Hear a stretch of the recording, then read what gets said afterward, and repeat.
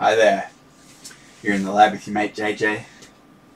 So today's part 3 of the main show. We're doing the new book Teardown. If you've been paying attention, we made our aerial recently, our aerial cable with the alligator clips, and then we did an old book Teardown about frequency modulation, particularly as it pertains to radio, obviously. And today we're going to do the new book Teardown, and and today's silly job title is Master Planner. I'm the Master Planner. So yeah, the book that we'll be looking at today is this monster, and honestly I don't know how long it's going to take to get through this thing because it's just monstrous. It's another 1,200 page, just tome. So I suppose there's no point telling you anything more about it. We might as well just pop it over to the bench and have a look at it. So let's go. Here we are on the bench. Now I suppose we might as well start on the back. Can you see that? Dear me. Alright. So this is okay. Oh, look, we've got Lady Ada again. So she had nice things to say about the Art of Electronics 3rd edition. So looks like we've got 4 words of praise from various people. So let's see what they had to say. Learning the Art of Electronics, a hands-on course, provides a perfect introduction to electronics for aspiring experimentalists. The style is both playful and practical, not only hands-on, but minds-on as well. We've been happily using previous editions of the student manual in Wesley College physics courses for the last 30 years. This latest installment is easily the best yet. Robbie Berg, Glenn Stark, James Batat, Wesley College Physics. Then, if you are going to learn the art of electronics, you'll need to spend some time practicing that art with your own 2 hands. Thinking about it isn't enough, and that's what makes this course book so useful to those of us studying to understand electronics. The 25 lessons are designed to teach by example, so you can learn via the many hands-on labs. Going through these exercises will open your eyes to how electronic components act in real life, how your tools can help or deceive, and how to debug and analyze the day-to-day challenges of engineering. And that was from Lee Moore, Lady Ada Fried of Adafruit Industries. And then the 3rd remark, this was my favorite book and class in graduate school. I'd taken electronics labs before, but never really got it. The book is very clearly written and thought out. I had a wonderful sense of continual aha moments going through it. It's also just fun to read. You feel like a friend is explaining it all to you. This new edition adds some valuable sections. One on the black art of fighting parasitic oscillations. It has some great new projects as well, including one that I did when it was being introduced, where the class designs a device for transmitting music across the room with an infrared LED. When we got that one to work, I felt like I could do anything. Honestly, the whole class is really empowering in that basic way. As complicated as my iPhone is, I feel like basically inside it's got a clock and some memory and a CPU and some buses. I imagine I know roughly how it works. I feel like I know this secret and no one else does. To them it's magic, but I know. David Kessenbaum of National Public Radio. And then the last remark, having learned electronics 25 years ago from the student guide, I've greatly enjoyed working Tom's new and updated labs into our electronics course at Penn. The intuitive, hands-on style of these labs exercises make them fun and highly effective. The labs guide students through building and studying each circuit, but are peppered with questions and design choices that force one to think carefully and to check one's understanding at each step. Our students especially love building the classic AM radio receiver and the new PID motor controller. These exercises reinforce key concepts, filters, rectifiers, op-amps, feedback, and provide a great sense of accomplishment once they work. These labs are a treasure. And that's Bill Ashmanska of the University of Pennsylvania. There we go. So some glowing praise of our book. Okay. Alright, well this we might as well read. It says, Learning the Art of Electronics. I wonder if they're talking about this. Oh, they are, of course, yes. This is Learning the Art of Electronics. The other book is just called The Art of Electronics. This introduction to circuit design is unusual in several respects. First, it offers not just explanations, but a full lab course. Each of the 25 daily sessions begins with a discussion of a particular sort of circuit, followed by the chance to try it out and see how it actually behaves. Accordingly, students understand the circuit's operation in a way that is deeper and much more satisfying than the manipulation of formulas. Second, it describes circuits that more traditional engineering introductions would postpone. Thus, on the third day, we build a radio receiver. On the fifth day, we build an operational amplifier from an array of transistors. The digital half of the course centers on applying microcontrollers, but gives exposure to Verilog, a powerful hardware description language. Third, it proceeds at a rapid pace but requires no prior knowledge of electronics. Students gain intuitive understanding through immersion in good circuit design. Each session is divided into several parts, including notes, labs, and labs.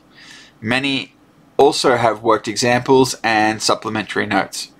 An appendix introducing Verilog, further appendices giving background facts on oscilloscopes, Xilinx, transmission lines, pinouts, programs, etc., plus advice on parts and equipment. Now I'm just going to make a note here about, so this is, let's just say, learning the art of electronics, and I want to make I just want to look up Xilinx.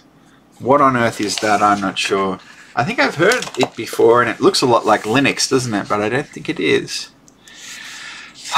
Okay, there's very little math. This focuses on intuition and practical skills.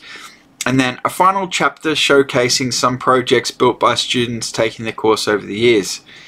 Thomas C. Hayes reached electronics via a circuitous route that started in law school and eventually found him teaching laboratory electronics at Harvard, which he has done for 35 years. He has also taught electronics for the Harvard Summer School, the Harvard Extension School, and for 17 years in Boston University's Department of Physics. He shares authorship of one patent for a device that logs exposure to therapeutic bright light.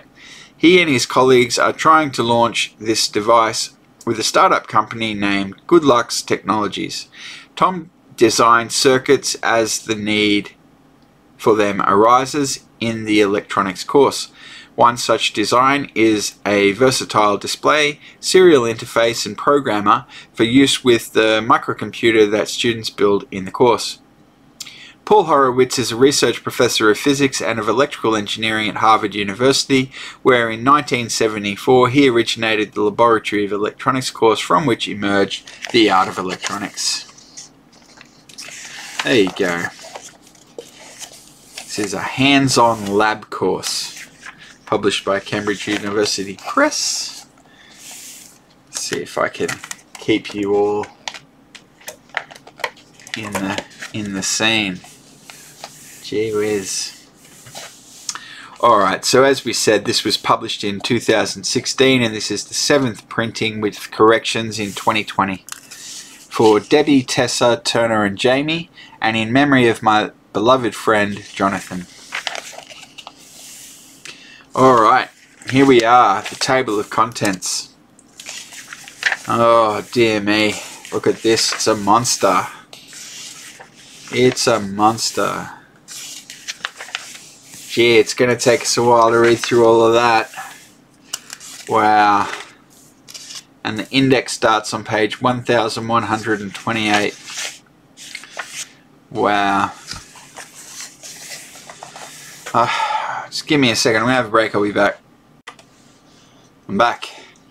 You know, I was thinking that before we take on this table of contents, that we might just have a read of the preface and then come back to the contents. It's going to take a long time to read through these. They did say there's 25 projects. Wow. Alright. Oh gee, this is a real monster of a preface. Alright, well it's 4 pages and then a legal notice. So I suppose we might as well read it. A book and a course. This is a book for the impatient. It's for a person who's eager to get at the fun and fascination of putting electronics to work. The course squeezes what we facetiously call all of electronics into about 25 days of class. Of course, it's nowhere near all, but we hope it is enough to get an eager person launched and able to design circuits that do their tasks well. Our title claims that this volume, which obviously is a book, is also a course. It is that because it embodies a class that Paul Horowitz and I taught together at Harvard for more than 25 years. It embodies that course with great specificity, providing what are intended as day-at-a-time doses.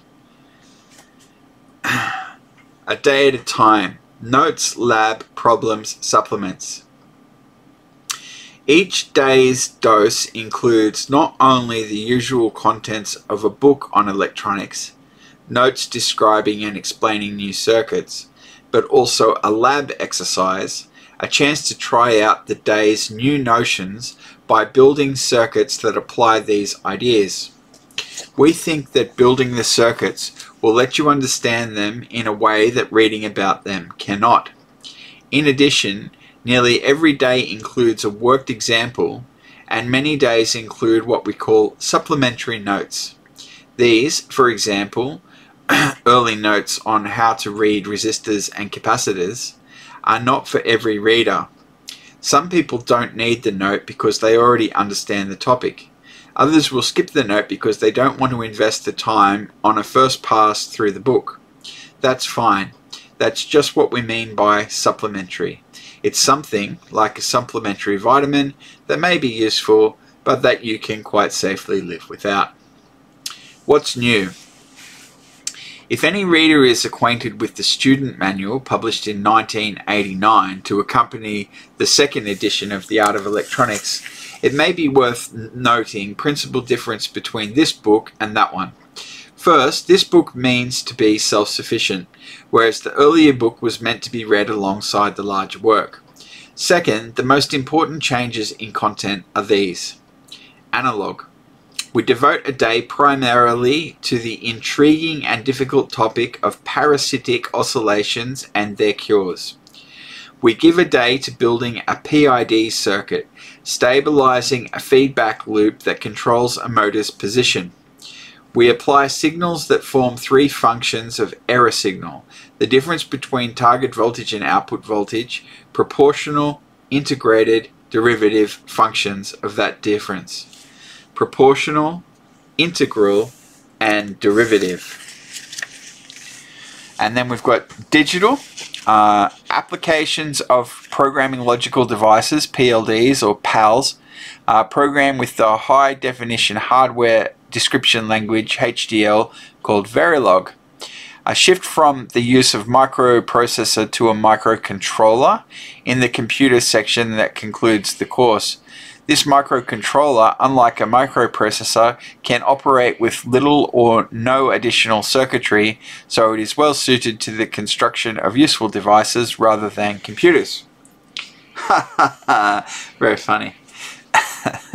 And then the website. The book's website, learningtheartofelectronics.com, has a lot more things, in particular code in machine readable form. Appendix H lists these.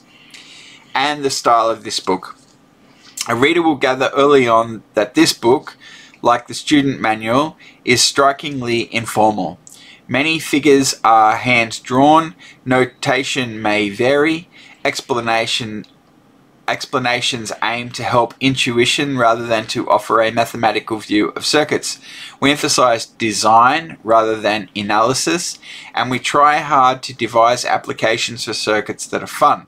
We like it when our design makes sounds. On a good day they emit music, and we like to see motors spin.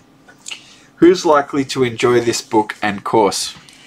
You need not resemble the students who take our course at the university, but you may be interested to know who they are, since the course evolved with them in mind.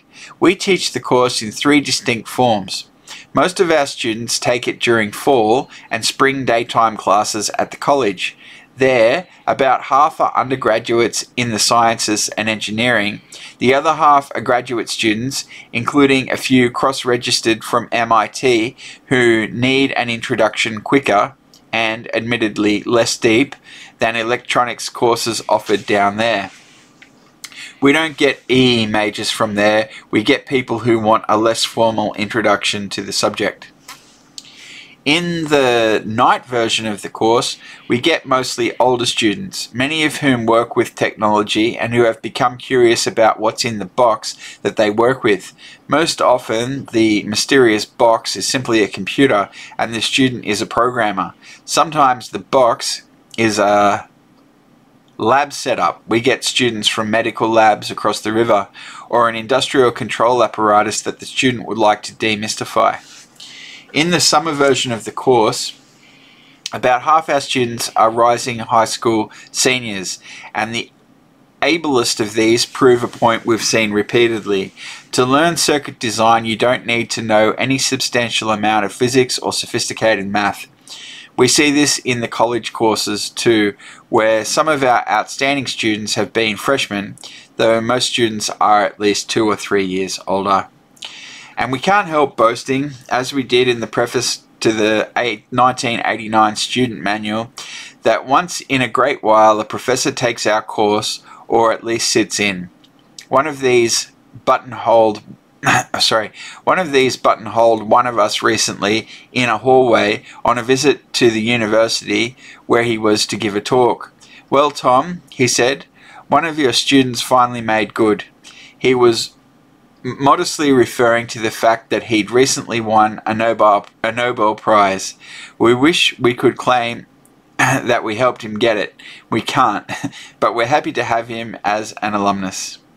And there's a note here. This was Frank Wilczek. I don't know how to pronounce that name. He did sit quietly at the back of our class for a while, hoping for some insights into a simulation that he envisioned. If those nights came, they probably didn't come for us. Alright, we expect that some of these notes will strike you as elementary, some as excessively dense. Your reaction, naturally, will reflect the uneven experience you have had with the topics we treat. Some of you are sophisticated programmers and will sail through the assembly language programming near the course's end. Others will find it heavy going. That's all right. The course out of which this book grew has a reputation as fun and not difficult in one sense, but difficult in another. The concepts are straightforward, abstractions are few, but we do pass a lot of information to our students in a short time, and we do expect them to achieve literacy rather fast. This course is a lot like an introductory language course, and we hope to teach by the method sometimes called immersion. It is the laboratory exercises that do the best teaching.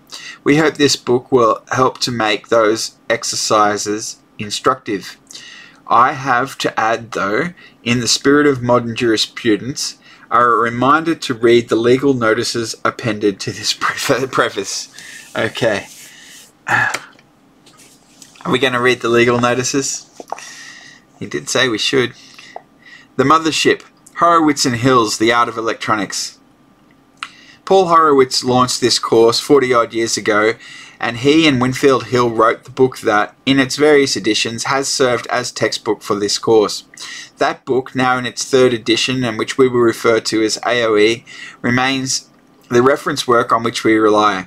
We no longer require that students buy it as they take our course. It is so rich and dense that it might cause intellectual indigestion in a student just beginning his study of electronics. But we know that some of our students and readers will want to look more deeply into topics treated in this book, and to help those, we provide cross-references to AOE throughout this book. The fortunate student who has access to AOE can get more than this book by itself can offer. Analog and digital, a possible split.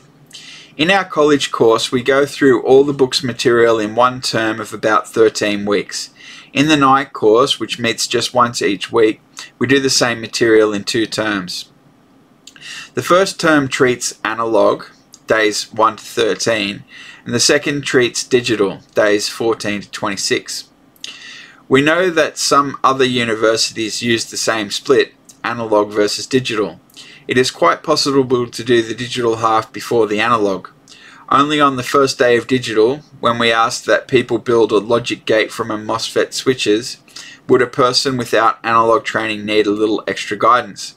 For the most part, the digital half treats its devices as black boxes, and one need not crack open and understand.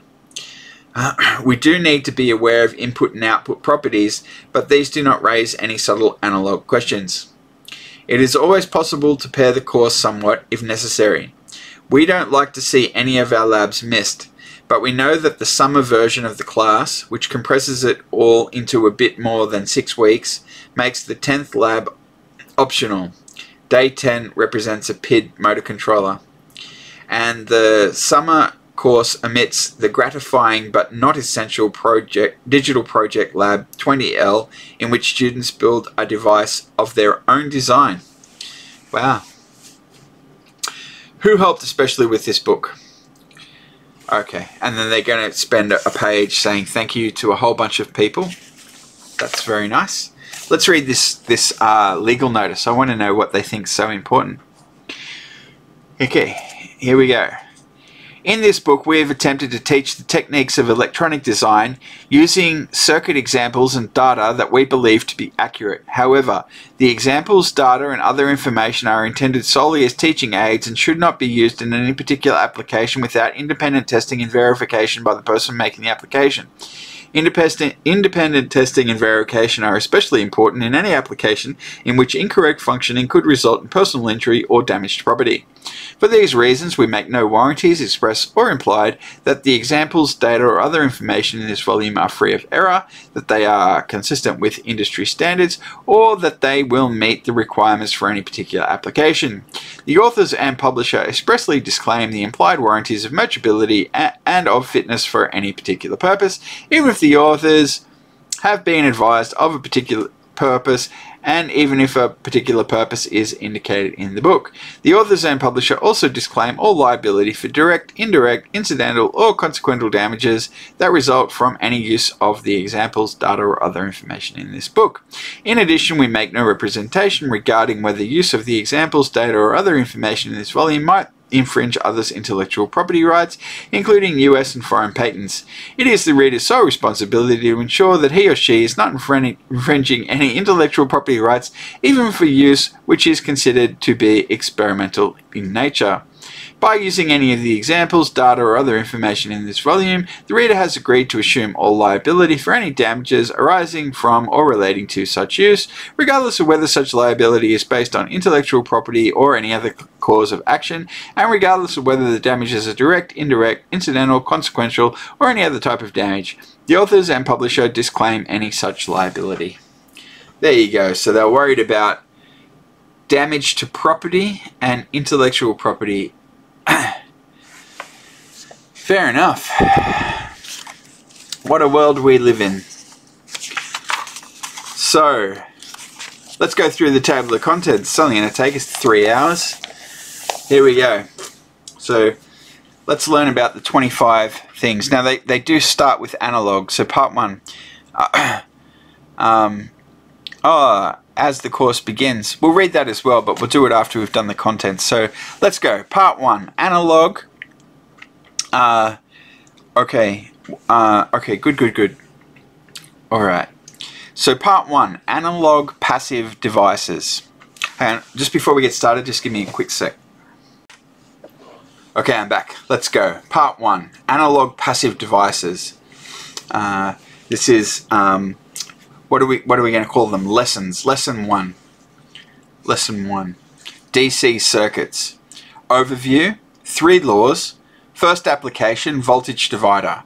Loading and output impedance. Readings in AOE. Lab, DC circuits. Ohm's law, voltage divider. Converting a meter movement into a voltmeter and ammeter. The diode. I versus V for some mystery boxes. Oscilloscope and function generator. Supplementary notes. Resistors, voltage and current. Reading resistors. Voltage versus current. Worked examples, DC circuits. Design a voltmeter, current meter. Resistor power dissipation. Working around imperfections of instruments. Thevenin models. Looking through a circuit fragment and R in, R out. Effects of loading. Lesson 2, RC circuits. Capacitors. Time domain view of RCs. Frequency domain view of RCs. Blocking and decoupling. A somewhat mathy view of RC filters. Readings in AOE. Labs, capacitors, time domain view, frequency domain view. Supplementary notes, RC circuits. Reading capacitors. C notes, trying for an intuitive grip on capacitors' behavior. Sweeping frequencies. Worked examples, RC circuits, RC filters, RC step response. Lesson 3, diode circuits. Overloaded filter, another reason to follow our 10 times loading rule. Scope probe, inductors, LC resonant circuit, diode circuits. The most important diode application, DC from AC. The most important diode application, unregulated power supply. Radio, readings in AOE. Lab, diode circuits. LC resonant circuit. Half-wave rectifier. Full-wave bridge rectifier. Design exercise. AM radio receiver. Fun. Signal diodes. Supplementary notes and jargon. Diode circuits. A puzzle. Why LC's ringing dies away despite Fourier. Jargon. Passive devices. Worked examples. Diode circuits. Power supply design. Z in. Okay. I think Z is impedance, isn't it? And in. So the input impedance, I guess. Okay. I'm not an expert. Part 2. Analog discrete transistors. Okay. Lesson number 4. Transistors 1. Overview of days 4 and 5. Preliminary introductory sketch. The simplest view. Forgetting beta. Add quantitative detail. Use beta explicitly. A striking different transistor circuit. The switch. Recapitulation. The important transistor circuits at a glance. AOE reading. Lab. Transistors 1. Transistor preliminaries. Look at devices out of circuit. Emitter follower. Current source. Common emitter amplifier. Transistor switch. A note on power supply noise. Worked examples. Transistors 1. Emitter follower. Phase splitter, input and output impedances of a transistor circuit, transistor switch. Lesson 5, transistors 2. Some novelty, but the earlier view of transistors still holds. Reviewish, phase splitter. Another view of transistor behavior, Ebers mole. Complication, distortion in a high gain amplifier. Complications, temperature instability. Reconciling the two views, Ebers mole meets IC equals beta times IB. Difference or differential amplifier. Postscript, deriving RE. AOE reading. Lab, transistors 2. Difference or differential amplifier. Supplementary notes and jargon, transistors 2. Two surprises, perhaps, in behavior of differential amp. Current mirrors, early effect. Transistor summary, important circuits. Jargon, bipolar transistors. Worked examples, transistors 2. High gain amplifiers, differential amplifier. Op-amp innards, diff amp with in and IC operational amplifier. Part 3, analog. Operational amplifiers and their applications. Lesson number 6, op-amps 1. Overview of feedback. Preliminary negative feedback as a general notion. Feedback in electronics. The op-amp golden rules. Applications. 2 amplifiers. Inverting amplifier. When do the golden rules apply? Strange things can be put into feedback loop. AOE reading. Lab. Op-amps 1. A few preliminaries. Open loop test circuit. Close the loop. Follower. Non-inverting amplifier. Inverting amplifier. Summing amplifier. Design exercise. Unity gain phase shifter. Push-pull buffer. Current to voltage converter. Current source. Worked examples. Op-amps 1. Basic difference amp made with op-amp. A more exotic difference amp. Problem. Odd summing circuit. Lesson number 7. Op-amps 2. Departures from ideal. Old, subtler cases for analysis. Op-amp departures from ideal. 4 more applications. Differentiator. Op-amps difference amplifier. AC amplifier, an elegant way to minimize effects of op-amp DC errors. AOE reading. Labs, op-amps 2. Integrator, differentiator, slew rate, AC amplifier, microphone amplifier. Supplementary notes, op-amp jargon. Worked examples, op-amps 2. The problem, op-amp multivoltmeter. Lesson 8, op-amps 3. Nice positive feedback. Useful positive feedback. Comparators, RC relaxation oscillator, sine oscillator, Wien bridge. AOE reading. Lab, op-amps 3. 2 comparators. Op-amp RC relaxation oscillator. Easiest RC oscillator using IC Schmidt trigger. Apply the sawtooth, PWM motor drive. IC RC relaxation oscillator 555. 555 for low frequency modulation, FM. Sine wave oscillator, Wien bridge. Worked examples, op-amp 3. Schmidt trigger design tips. Problem, heater controller. Lesson 9, op-amps 4. Parasitic oscillations, active filter. Introduction, active filters. Nasty parasitic oscillations, the problem generally. Parasitic oscillations in op-amp circuits. Op-amp remedies for keeping loops stable. A general criterion for stability. Parasitic oscillation without op-amps. Remedies for parasitic oscillation. Recapitulation to keep circuits quiet. AOE reading. Labs, op-amps 4. VCVS active filter. Discrete transistor follower. Op-amp instability. Phase shift can make an op-amp oscillate. Op-amp with buffer in feedback loop. Supplementary notes. Op-amps 4. Op-amp frequency compensation. Active filters. How to improve a simple RC filter. Noise diagnosing fuzz. Annotated LF411 op-amp schematic. Quantitative effects of feedback. Worked examples. Op-amps 4. What all that op-amp gain does for us. Stability questions. Lesson 10. Op-amps 5. PID motor control loop. Examples of real problems that call for this remedy. The PID motor control loop. Designing the controller. Custom op-amp. Proportional only circuit. Predicting how much gain the loop can tolerate. Derivative D. AOE reading. Lab op-amps 5. Introduction. Why bother with the PID loop? PID motor control. Add derivative of the error. Add integral. Scope images. Effective increasing gain in P only loop. Lesson 11. Voltage regulators. Evolving a regulated power supply. Easier. 3-terminal IC regulators.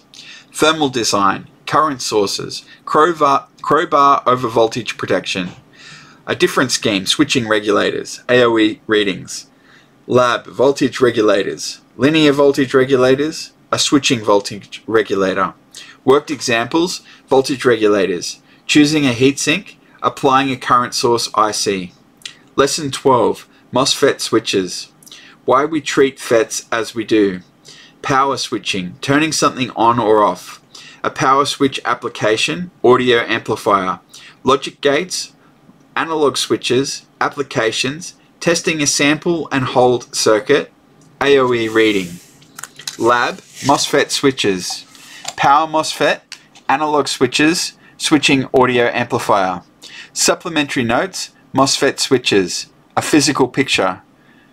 Lesson 13. Group audio project. Overview. A day of group effort. One concern for everyone. Stability. Sketchy data sheets for LED and phototransistor. Lab. Group audio project. Typical waveforms. Debugging strategies. Part 4. Digital gates, flip-flops, counters, PLD, memory. Lesson 14. Logic gates. Analog versus digital. Number codes, 2's complement. Combinational logic. The usual way to do digital logic. Programmable arrays. Gate types, TTL and CMOS. Noise immunity. More on gate types. AOE reading. Lab. Logic gates. Preliminary. Input and output characteristics of integrated gates, TTL and CMOS. Pathologies. Applying IC gates to generate particular logic functions. Gate innards. Looking within the black box of CMOS logic. Supplementary notes. Digital jargon. Worked examples. Logic gates. Multiplexing. Generic. Binary arithmetic. Lesson 15. Flip-flops. Implementing a combinational function. Active low again. Considering gates as do this, do that functions. XOR versus invert / pass star function. Or as set / pass star function. Sequential circuits generally and flip-flops. Applications, more D bouncers, counters, synchronous counters, another flop application, shift register. AOE reading. Lab, flip-flops. A primitive flip-flop SR latch. D-type. Counters, ripple and synchronous. Switch bounce and 3D bouncers. Shift register. Supplementary note, flip-flops. Programmable logic devices. Flip-flop tricks. Lesson 16, counters. Old topics. Circuit dangers and anomalies. Designing a larger, more versatile counter. A recapitulation of useful counter functions. Lab 16L's divide by n counter. Counting as a digital design strategy. Lab counters. A fork in the road, 2 paths into microcontrollers. Counter lab, 16-bit counter. Make horrible music. Counter applications, stopwatch. Worked examples, applications of counters. Modifying count length. Strange modulus counters. Using a counter to measure period, thus many possible input quantities. Bullet timer. Lesson 17, memory. Buses, memory. State machine, new name for old notion. Lab, memory. RAM. State machines. State machine using PAL, programmed in Verilog. Supplementary notes, digital debugging and address decoding. Digital debugging tips. Address decoding. Worked examples, memory. A sequential digital lock. Solutions. Part 5, Digital Analog PLL Digital Project Lab.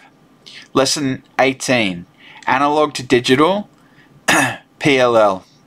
Interfacing among logic families. Digital analog conversion, generally.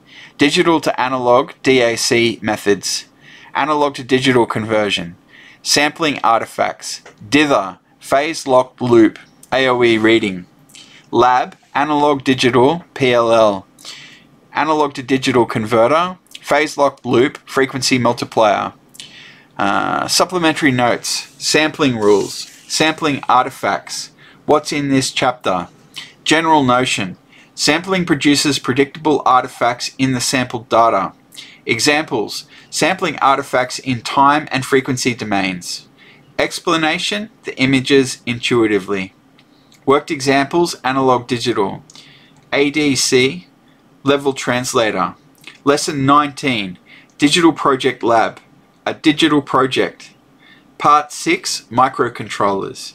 Lesson 20. Microprocessors 1. Microcomputer basics. Elements of a minimal machine. Which controller to use. Some possible justifications for the hard work of the big board path. Rediscover the micro's control signals. Some specifics of our lab computer, big board branch. The first day on the Scilab branch. Oh, that's not... Oh yeah, no, sorry. The AOE reading. There we go. Lab, Microprocessors 1. Big board Dallas microcomputer. Install the glue PAL, wire it partially. Scilabs 1, startup. Supplementary notes, Microprocessors 1. PAL for microcomputers. Notes on Scilab's IDE. Worked examples, A Garden of Bugs. Lesson 21, Microprocessors 2. I/O, first assembly language. What is assembly language? Why bother with it? Decoding again. Code to use the I/O hardware. Big board branch. Comparing assembly language with C code. Keypad to display. Subroutines. Call. Stretching operations to 16 bits. AOE reading. Lab, Microprocessors 2. Big board I/O introduction. Scilabs 2, input, byte operations. Supplementary notes, 8051 addressing modes. Getting familiar with the 8051's addressing modes. Some 8051 addressing modes illustrated. Lesson 22, Micro 3, bit operations. Bit operations, digression on conditional branching. Lab Micro 3, bit operations, timers. Big board lab, bit operations, interrupt. Scilabs 3, timers, pulse width modulation, comparator. Worked examples, bit operations, an orgy of error. The problem, lots of poor and one good solutions. Another way to implement this ready key. Lesson 23, Micro 4, interrupts, ADC and DAC. Big ideas from last time. Interrupts. Interrupt handling in C. Interfacing ADC and DAC to the micro. Some details of the ADC/DAC labs. Some suggested lab exercise. Playing with ADC and DAC. Lab Micro 4. Interrupts, ADC and DAC. ADC to DAC. Scilabs 4. Interrupt, DAC and ADC. Supplementary notes, Micro 4. Using the RIDE assembler, compiler and simulator. Debugging, waveform processing. Lesson 24, Micro 5, Moving Pointers, Serial Buses. Moving pointers. D pointer can be useful for Scilab's 410.2 tables. N tests in table operations. Some serial buses, readings. Lab Micro 5, moving pointers, serial buses. Data table, SPI bus, timers. Scilab's 5, serial buses. Supplementary note, Dallas program loader. Dallas downloader, hardware required. Procedure to try the loader, 2 versions. Debugging, loader 420 in case you can't write to Flash. Debugging in case of trouble with COM port assignments. Worked example, table copy, 4 ways. Several ways to copy a table. Lesson 25, Micro 6, data tables. Input and output devices for a microcontroller. Task for big board users, standalone micro. Task for Scilab users, off-chip RAM. Lab, Micro 6, standalone microcontroller. Hardware alternatives, 2 ways to program the flash ROM. Scilab 6, SPI RAM. Appendix, program listings. Lesson 26, project responsibilities. Toys in, no, it's not responsible. Project possibilities. Toys in the attic.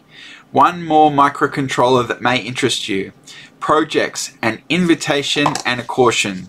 Some pretty projects. Some other memorable projects. Games, sensors, actuators, gadgets. Stepper motor drive. Project ideas. 2 programs that could be useful. LCD, keypad. And many examples are shown in AOE. Now go forth. Okay, and then we're into the appendices, and there's a lot of them, A through J. So Appendix A, a logic compiler or HDL, Verilog. The form of a Verilog file, design file. Schematics can help one to debug. The form of a Verilog file, simulation test bench. Self-checking test bench. Flip-flops in Verilog. Behavioral versus structural design description. Easy versus hard. Verilog allows hierarchical designs. A BCD counter. 2 alternative ways to instantiate a submodule. State machines. An instance more appropriate to state form. A bus arbiter. Xilinx ISE offers to lead you by the hand. Blocking versus non-blocking assignments. So I think Xilinx, I think they make FPGAs, and anyway, and they've probably got an IDE. We'll learn. I've put a note here. We'll check it out. Okay. Oh, there we go. So Appendix B, using the Xilinx logic compiler. Xilinx, Verilog, and Able, an overview. Appendix C, transmission lines. A topic we have dodged till now. A new case, transmission line. Reflections. But why do we care about reflections? Transmission line effects for sinusoidal signals. Appendix D, scope advice. What we don't intend to tell you. What we'd like to tell you. Appendix E, parts list. Appendix F, the big picture. Appendix G, where do I go to buy electronic goodies? Appendix H, programs available on website. Appendix I, equipment.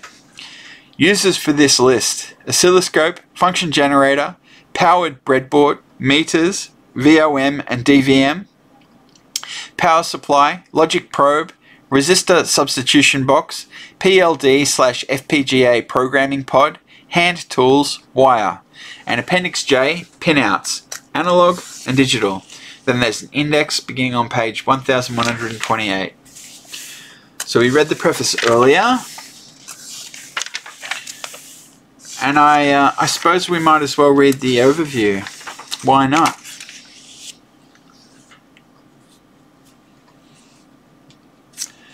Here we go.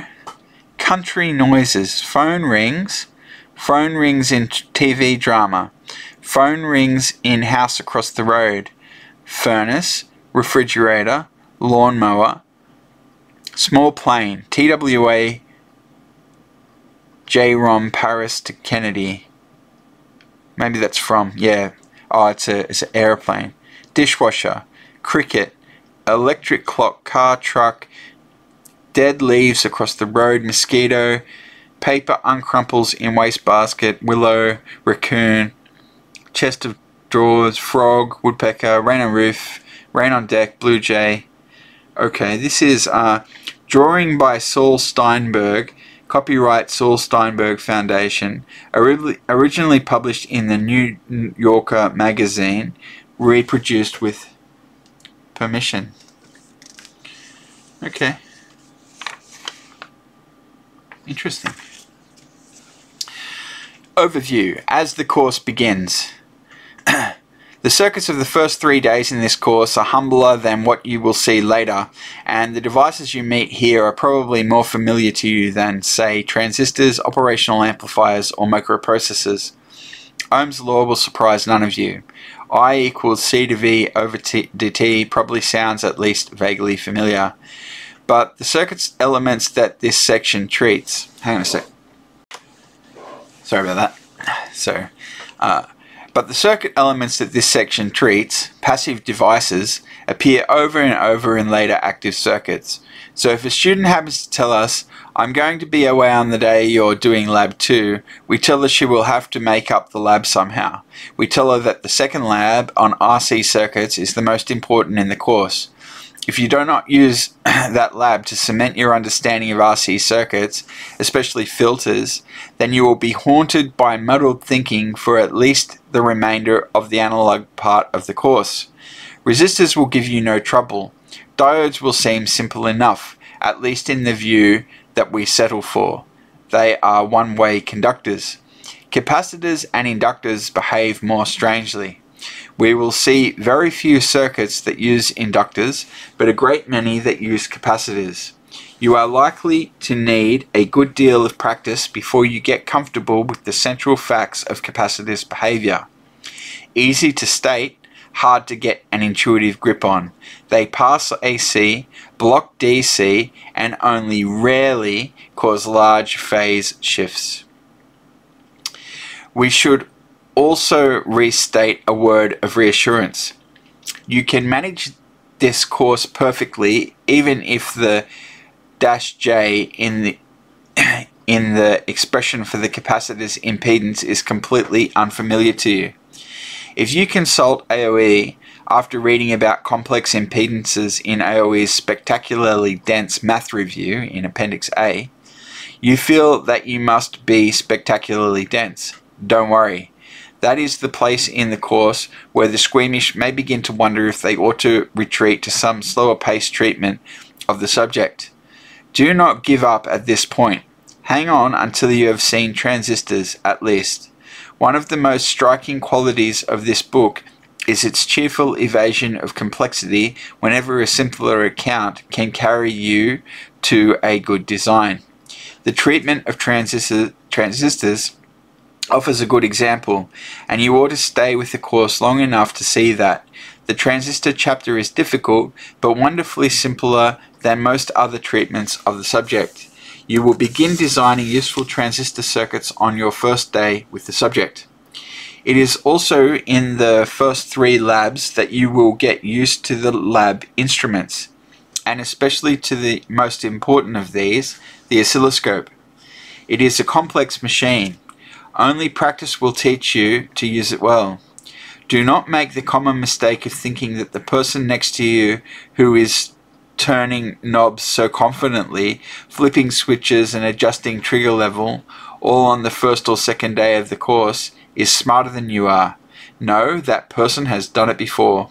In 2 weeks, you too will be making the scope do your bidding, assuming that you don't leave the work to that person next to you who knew it all from the start. The images on the scope screen make silent and invisible events visible, though strangely abstracted as well. These scope traces will become your mental images of what happens in your circuits. The scope will serve as a time microscope that will let you see events that last a handful of nanoseconds. The length of time it takes light to get from you to the person sitting a little way down the lab bench.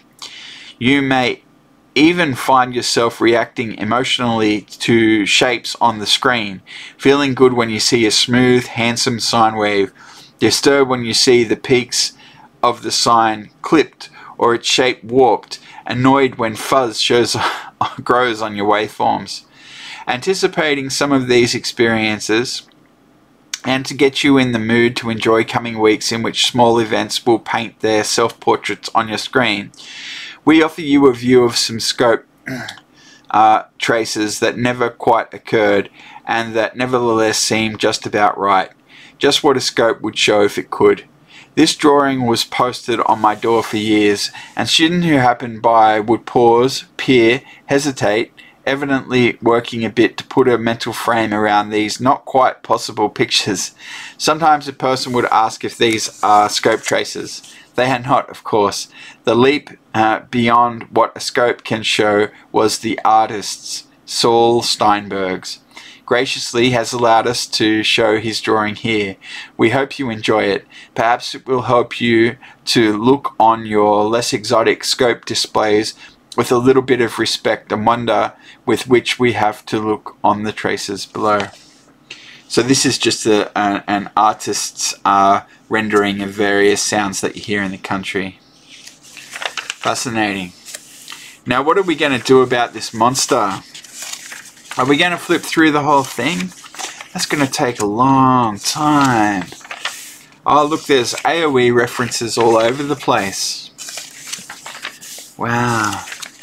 Actually, it's kind of amazing. When they talk about a course, is it like a full day? I suppose it must be like a full day. Or if it's an evening course. So much to know, isn't there? Oh, look at that. It's a breadboard.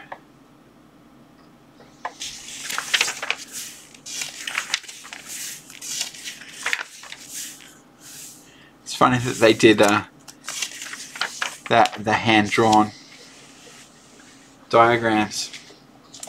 I think we're going to flip through the whole thing. Why not? How long do you reckon that's going to take? I don't know. Resistors, voltage and current, designing a voltmeter and a current meter. Yeah, right. I don't know if I've got any analog meters floating around. I used to when I was a kid. I think there might be one on my 200 in 1 RC circuits. This was the one that they said was absolutely essential. RC, of course, stands for resistor and capacitor. They said that this particular part of the course was just essential. There we go, looking at the scope. Frequency domain view. Bit of mathematics.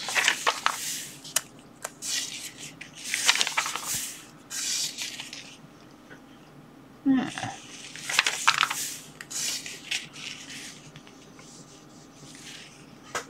There we go.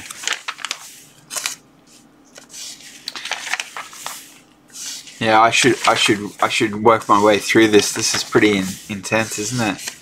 2 unglamorous but important cap applications: blocking and decoupling. Capacitors block DC.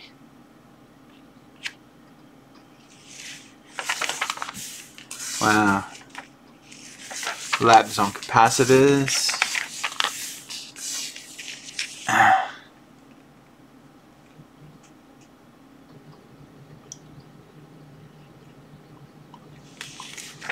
It says here, it's easy to estimate phase shifts if you make a full period equal 8 divisions.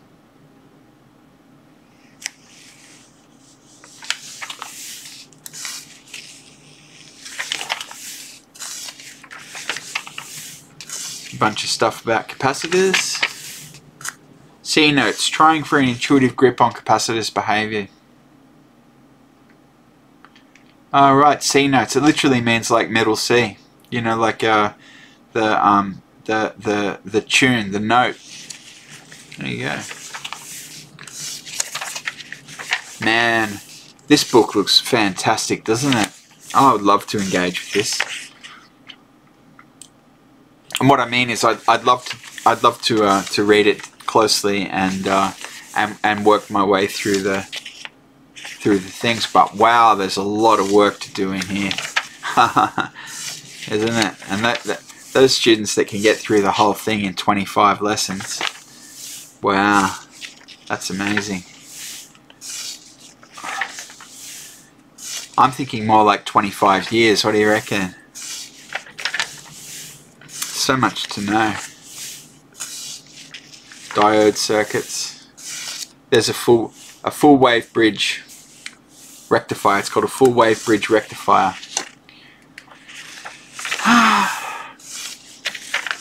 Talking about Zener diodes. Radio. Of course, a diode can detect an AM signal because it lops off half, which just leaves the amplitude modulation as the pulse. Talking about signal diodes, diode circuits, power supply. Well, that's for the full wave bridge rectifier. Fascinating. Discrete transistors. What are we looking at there? The first transistor, point contact. Wow. 1947. Amazing.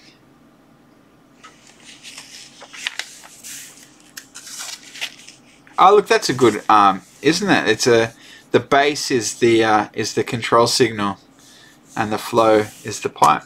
Never seen that before. A transistor is a valve, not a pump. Haha. Yes. Transistor is a valve, not a pump.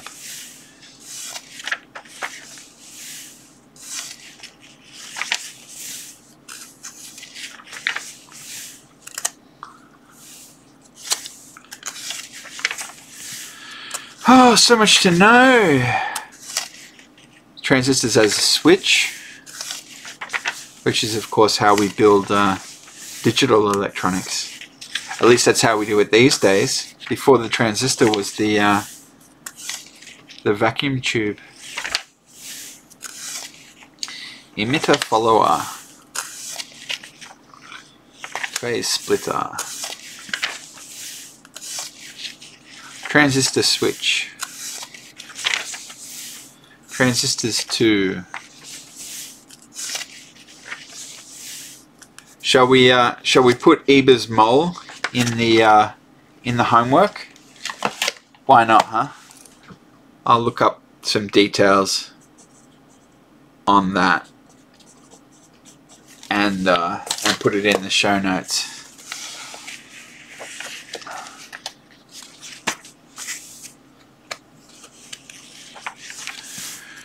Hey.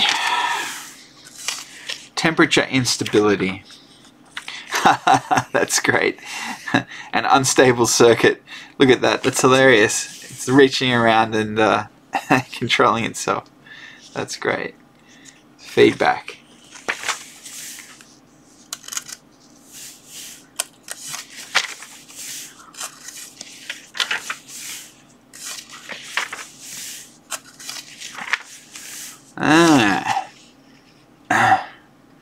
The intrinsic emitter resistance.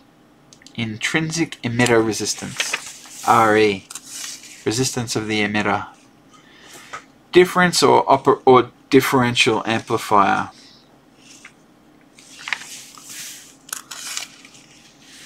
Got an integrated circuit there. Simplified op amp. There we go.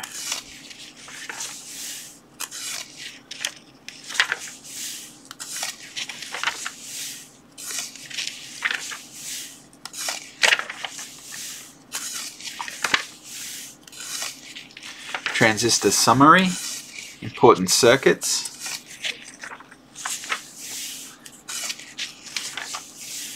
Worked examples: high gain amplifiers, differential amplifier, op-amp innards, analog operational amplifiers and their applications. Talking about feedback. Wow, that's cool. He made some notes on an old newspaper. Wow.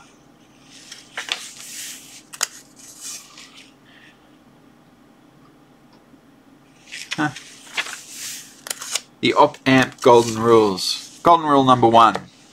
The output tries to do whatever is necessary to make the voltage difference between the two inputs 0. Golden rule 2. The inputs draw no current. There we go. I think Dave Jones from the EEV blog covered those in some of his videos. I remember hearing about those rules from Dave Jones. When do the golden rules apply? Now that we have applied the golden rules a couple of times, we are ready to understand what that they sometimes do not apply. Try some cases. Do the rules apply at all? The question may seem silly. Figure 6N14A is pretty clearly not a golden rule circuit. It's just a high gain amplifier. Either a mistake or an anticipation of the circuit we will meet as a comparator in Lab 8L. It uses no feedback. Figure 6N14A works. Figure 6N14C, oh sorry, that was 14B and this is 14C, does not. And the reason is it uses the wrong flavor of feedback. Positive. Okay, there's lots to know.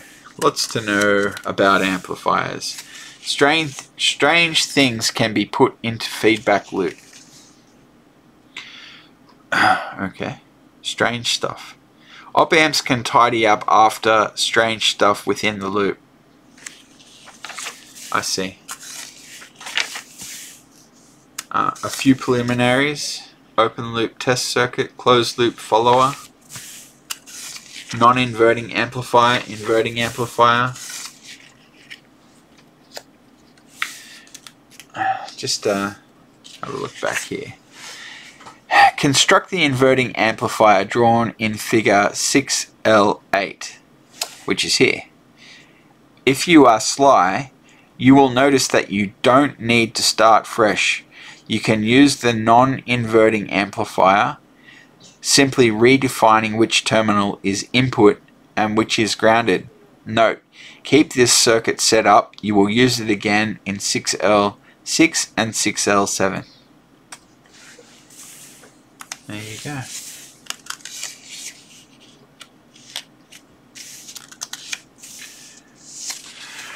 Hey, current to voltage converter. Current source. Worked examples. It's a current source.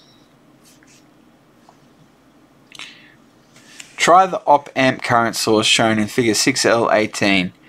What should the current be?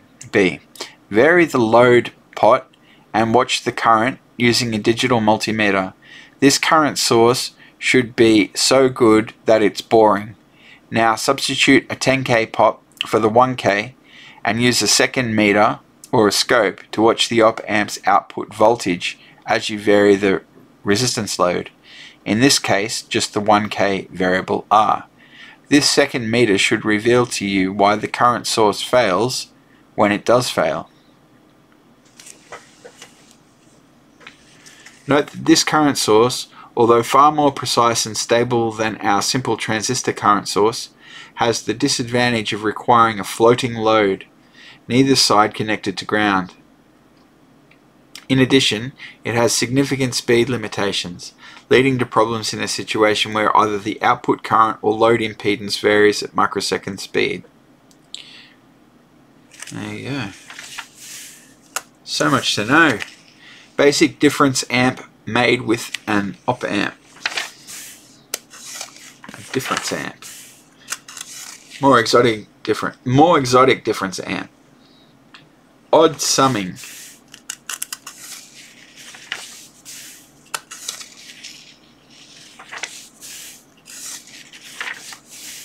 Op amp departures from ideal. Ah yes, reality. Very complicated. LF411 datasheet boasts of its current noise spec. There you go. These devices are low-cost, high-speed JFET input operational amplifiers with very low input offset voltage and guaranteed input offset voltage drift. More applications.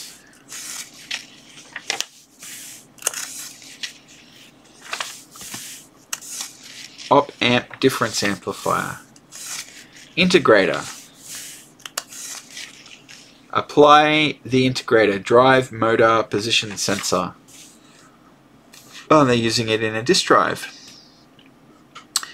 Yeah. Easy to forget that there's motors that are making your computer work. They've got fans and they've got disk drives. Of course, solid state drives are probably the future. Op amp jargon. Bias current, frequency compensation, gain bandwidth product, hysteresis, offset current, offset voltage, open loop, rail to rail, saturation, Schmitt trigger, single supply op amp, slew rate, summing junction, trans resistance amplifier, and virtual ground. I'll tell you what I'm going to put in here in the homework is hysteresis. I'll link you to some details about that. Worked examples. Op amps 2. The problem. Here's a statement of the design task and some questions. It's a worked example. Millivolt meter. Oh, that's cool. Nice positive feedback. Useful positive feedback. Isn't that funny?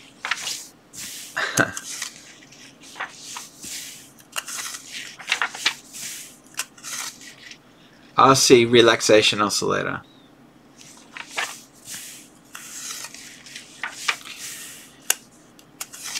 Sine wave oscillator. I don't know what Wien bridge is. I don't even know how to pronounce it. Wien bridge? Wien bridge? Wien bridge? I don't know. I don't know. Do you know? If you know, let me know. I'd love to know. So, just keeping on. And the paper is thin because the book is big.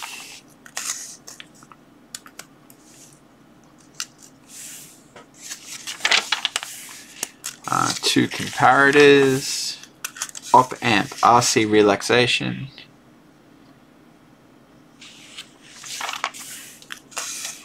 Pulse width modulation for a motor. 555, low frequency modulation.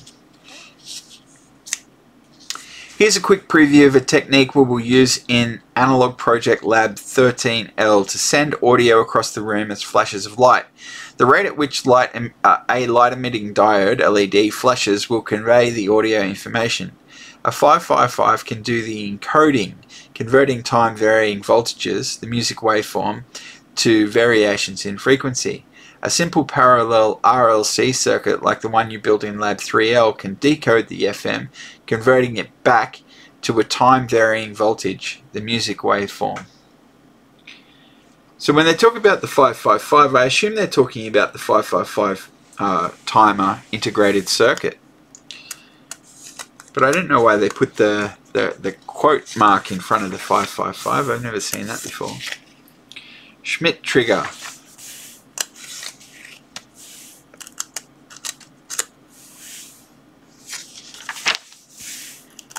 Heater controller. You know, one of the problems that you have with HVAC devices is, you can't turn them on and off, on and off, on and off all the time because it wears them out. But a thermostat wants to do just that. So you actually have to put in a delay, and it has to get quite a bit colder than you want it before it turns itself off, and the vice versa. Parasitic oscillations, the problem generally.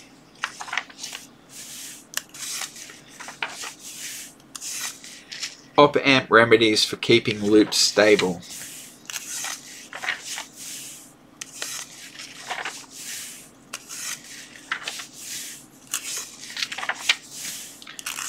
Remedies for parasitic oscillation.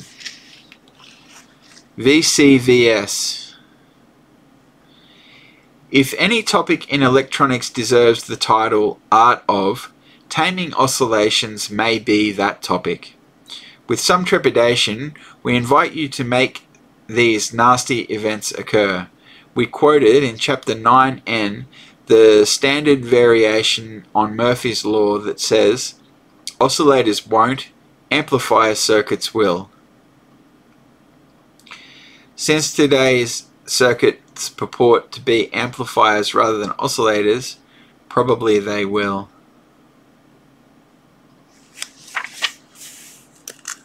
Discrete transistor follower.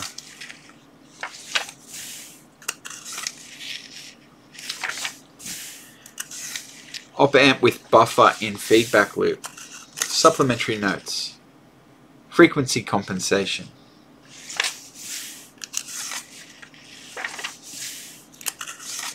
How to improve an RC filter. There's Bessel again. They talked about Bessel in the old book Teardown that we just did. Why don't we look up Bessel, huh? Bessel. They seem to be involved with frequency modulation.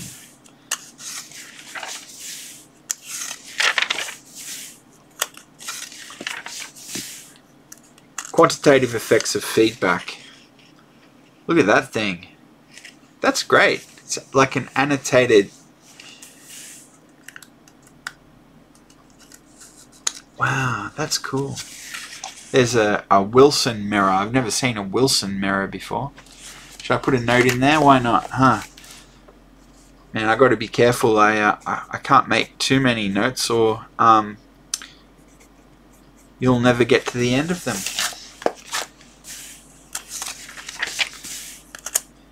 Assumed op-amp specs. Worked examples.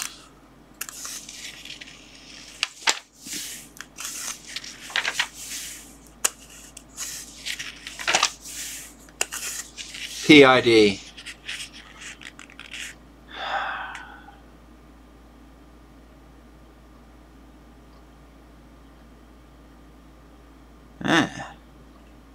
The problem is a familiar one. How to keep a feedback loop stable, despite lagging phase shifts within the loop. We saw a collection of troublesome circuits in Lab 9L. We found that even the lag introduced by a simple low-pass filter could upset a feedback loop. To stabilize such circuits, we learned several techniques.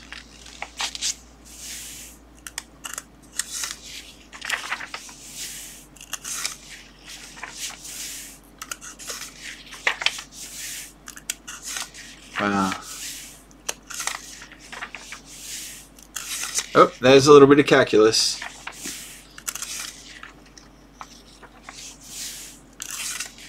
PID motor control. 2 motor pot assemblies, rotary and slider potentiometers. Alright.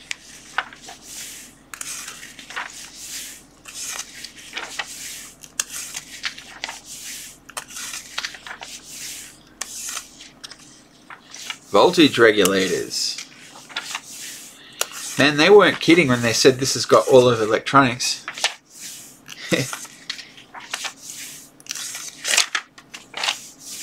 Crowbar over voltage protection.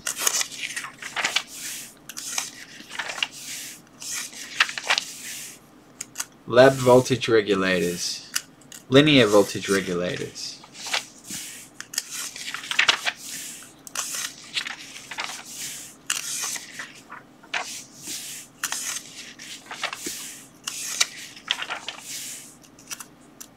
Worked examples.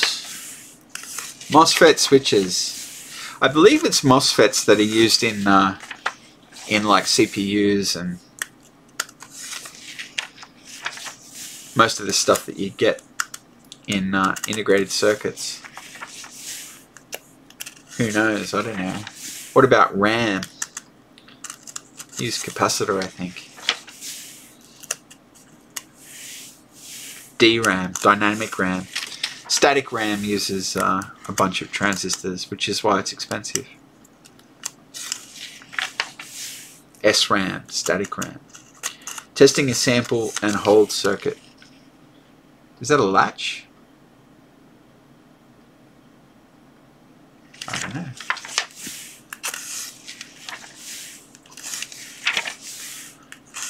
Power MOSFET.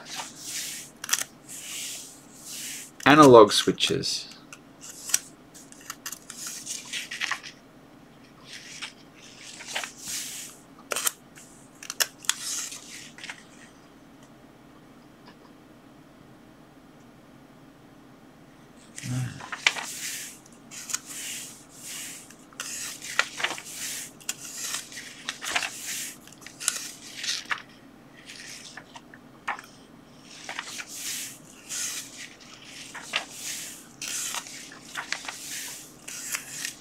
Group audio project.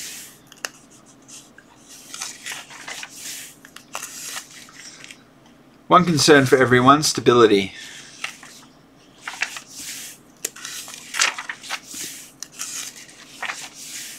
Logic gates, here we go. We must have just ticked over to digital, did we? We did. Part 4, digital gates, flip-flops, counters, PLD, memory. Logic gates.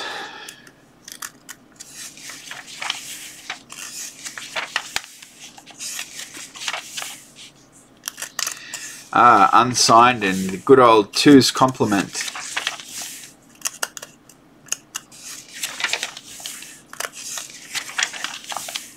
The usual way to do digital logic.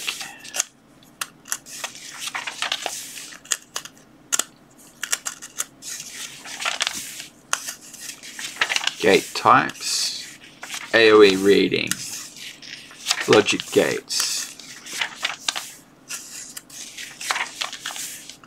Applying IC gates to generate particular logic functions.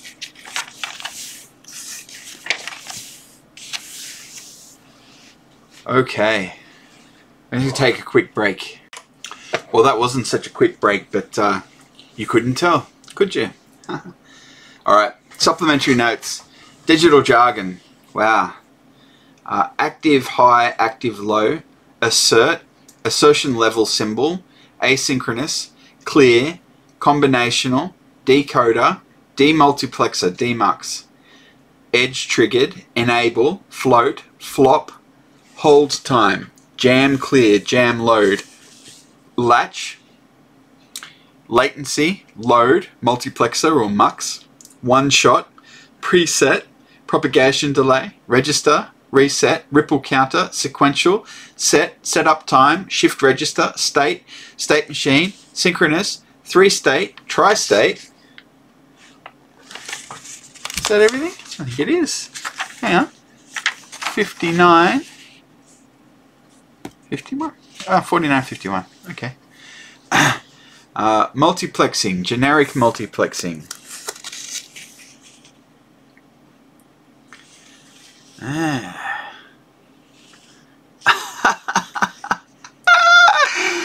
Oh, look at that. It's the Ministry of Truth listening to everyone's dear me.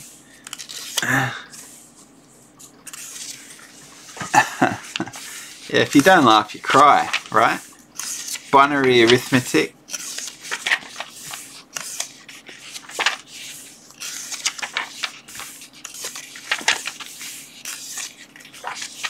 Wow, flip-flops. I think flip-flop is also called an astable multivibrator. Is that right? Oh, no, it's a bistable multivibrator. I'm looking for the word multi-vibrator, but I'm not seeing it. Maybe it's there. I don't know. Ah, look at that. Some Verilog. I was doing a course on VHDL, I think it was. Another one of the HDLs, hardware description language. And the guy who was running the course, he wanted to stress that it is not software. It looks like software because it's all in code, but it's not software. It actually gets burned in, and it's hardware description. It's hardware description. It's not software. But it looks like software.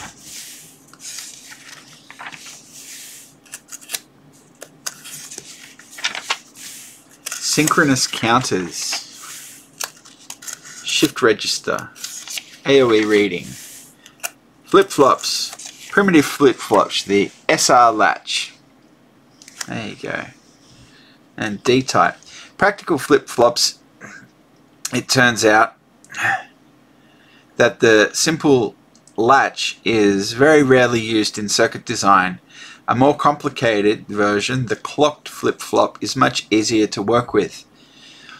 The simplest of the clock flip-flop types, the D, simply saves its output Q what it saw at its input D just before the last clocking edge. The particular D flop used below, the 74HC74, corresponds to a rising edge. The D flop is the workhorse of the flop stable. You will use it 100 times for each time you use the fancier JK, a device you may have read about but which we are keeping out of the labs because it is almost obsolete. Perhaps you will never use a JK. There you go.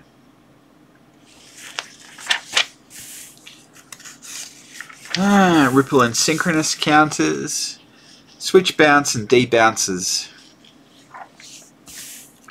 shift register. I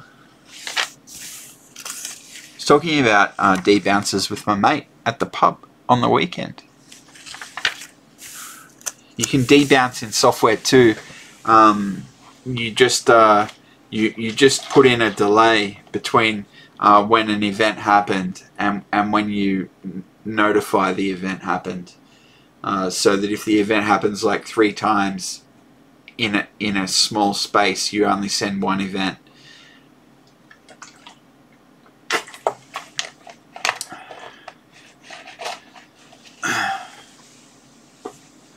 Flip-flop tricks.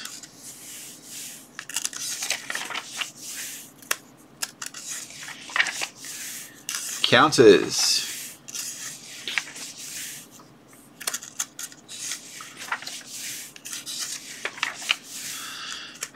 Designing a larger and more versatile counter. Recapitulation of useful counter functions.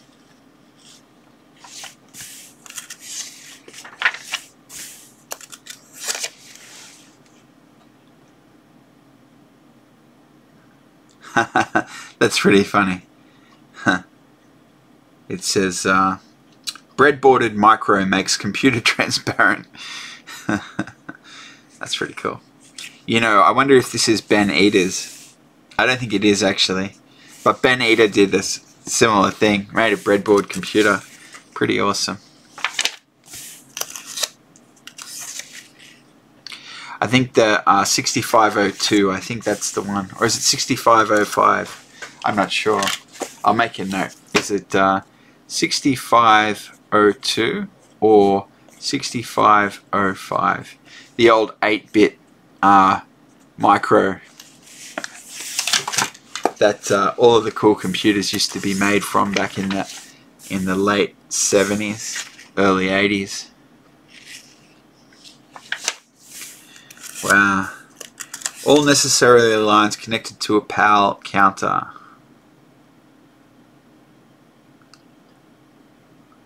Alright.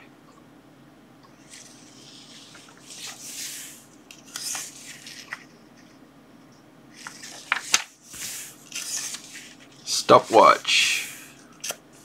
Oh, there you go. Applications of counters. You know, I suppose there was a point in time where a stopwatch was high tech. Seems a bit silly these days. You wouldn't do it with the hardware. You do it with software on someone's smartphone. Bullet timer. Here's an application of flip-flops and counters, a circuit that will measure muzzle velocity of a bullet. Wow.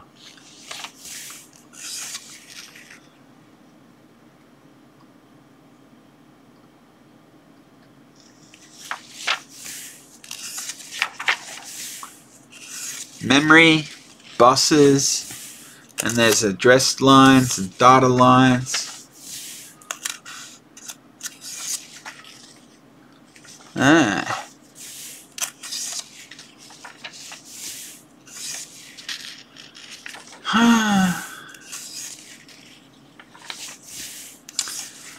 Memory on RAM, a lab on RAM. I've been thinking of getting some new RAM, some SODIMMs for one of my I think SODIMM stands for small outline DIMM. I think it's the laptop RAM.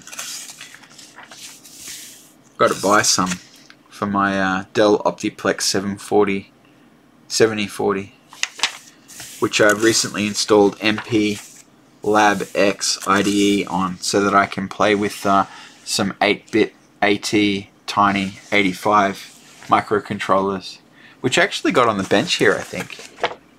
I don't know, have I got one of those there? I'm not sure. Maybe I put them all away. This is my little thing. So that's the AT Tiny 85 that I'm trying to program.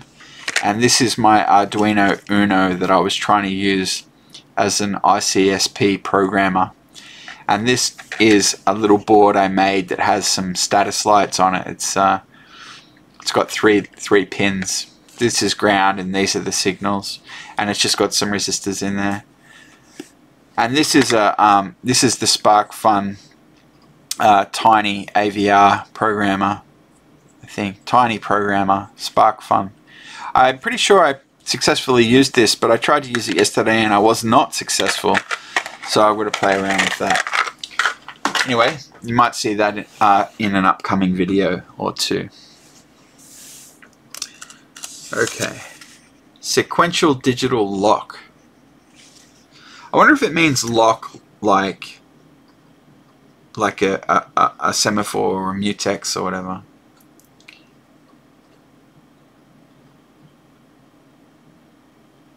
Or is it like a key code or something? Yeah, it's a secret code. Alright, it's like a lock, like a door lock. Not a software lock. When you're doing software locks, you have to be so careful of race conditions. Digital, analog digital, PLL. PLL is a phase locked loop. Has something to do with transmitting signals. I think it's how they synchronize clocks or something. If you want to know, you could buy yourself a copy of this book and it will tell you all about that. They've recapitulated the contents. Wow.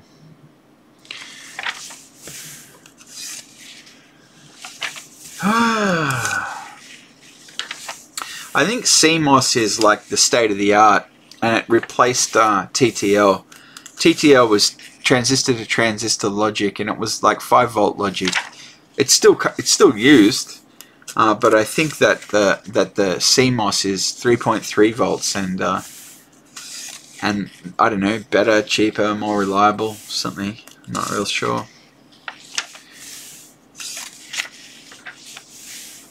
And I think that's it. It's just TTL and CMOS, and that's everything, I think. But I don't know for sure. Sampling artifacts. Diver. Here we go. Phase locked loop. A PLL uses feedback to produce a replica or a multiple of an input frequency. It is a lot like an op-amp circuit. The difference is that it amplifies not the voltage difference between the inputs, but the frequency or phase difference. Once the frequencies match, as they do when the circuit is locked, the remaining error is only a phase difference. The phase error signal is applied to a VCO. You met VCO, the voltage controlled oscillator, back in chapter 13L. There you used a 555 as a rough and ready VCO, voltage controlled oscillator. The phase error signal is applied to a VCO in a sense that tends to diminish the phase error, driving it towards zero. Some phase detectors, like the simple XOR described in 18N71, cannot take the phase difference to zero. Others, like the edge-sensitive detector of 18N72, can take the error to zero. There you go. This sounds familiar, doesn't it? Like a discussion of an op-amp circuit. The scheme is simple. The only difficulty in making a phase-locked loop work lies in designing the loop filter. We'll postpone that issue for a little while. There you go. And there's an op-amp analogy. We've got a phase detector, a low-pass filter, a voltage-controlled oscillator, and division by 1K in lab circuit. It's a frequency divider. Wow. Phase detectors. You know, in an AM circuit they call the diode the detector. Germanium diode. Analog to digital PLL. Analog to digital converter. Man, this wasn't kidding, was it? They said all of electronics. Phase locked loop, frequency multiplier.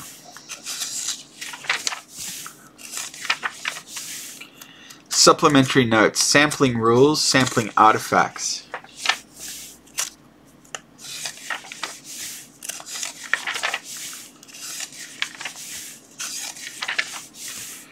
Worked examples, analog to digital. Digital Project Lab. Microcontrollers. Some basics. Look at them getting smaller and smaller. This is the Scilab's 8051. Look how small it is. Wow.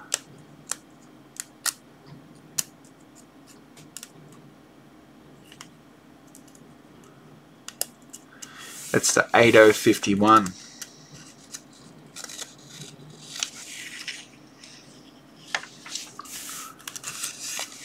Which controller to use?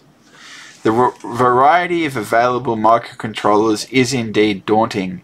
It might seem that a person would have to put in a month of study before beginning. Usually, though, things are not that bad, largely because most people are not so rational, or is it compulsive, as to canvass and evaluate all alternative devices. Instead, most of us ask around, taking the advice of those working near us. That makes sense, because it's a big help to be able to ask advice from someone who has used the particular variety that you undertake to use. This sort of conservatism, even among people who take pride in working close to the cutting edge of new technology, accounts for the remarkable fact that the 8051 design that we adopt in these labs remains the design most widely sourced, that is, offered by the largest number of manufacturers, more than 35 years after it introduced by Intel in 1980. In earlier years, The primary reason for this conservatism may have been the desire to take advantage of a large volume of legacy code written for the particular processor or controller. This was important when coding was done in assembly language, because a change of processor required a code rewrite. It is not nearly so important now that coding is done in higher level languages for controllers, most often in C. Apart from some C extension required for each processor, the higher level code can be ported to a new processor without the pain of a full rewrite, but it remains convenient to stick with one controller in successive projects. Small differences among controllers do call for learning details that it is pleasant to learn once, not repeatedly.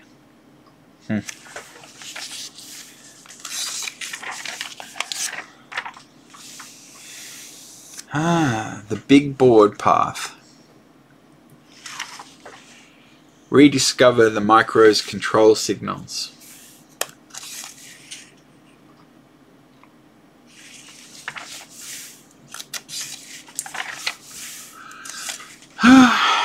I'm supposed to be making a MIDI device with a microcontroller. It's part of just a fun project some of the people in the IRC chat room I hang out in are doing. But I probably need to get a pick kit 4 from Microchip so that I can program my devices. That is, unless I can get this stuff that I was pointing out earlier to work. If I can get that to work, then I don't need to buy any hardware. We'll see. I don't know how much time I've got for it. I'll give it a go. Kind of busy. How about you? Are you busy? I'm busy. Scilabs 1, Startup. In this lab through to 25L2, we invite you to take the quick path to using a standalone microcontroller, as we suggested in the note that described the two alternative paths. After 25L2, as we have said before, the two paths converge, and at that point we hope you will dream up an application of your own for the microcontroller, whichever route you took to reach this junction. We chose an 8051 type controller, first perhaps obviously to make the two branches of this course consistent. One discussion of internal architecture and assembly language covers the 8051 and the Dallas part used in the other branch. A great many 8051 variations are available, of course, and many would have been satisfactory. Here is a summary of the considerations that led us to the F410. There you go.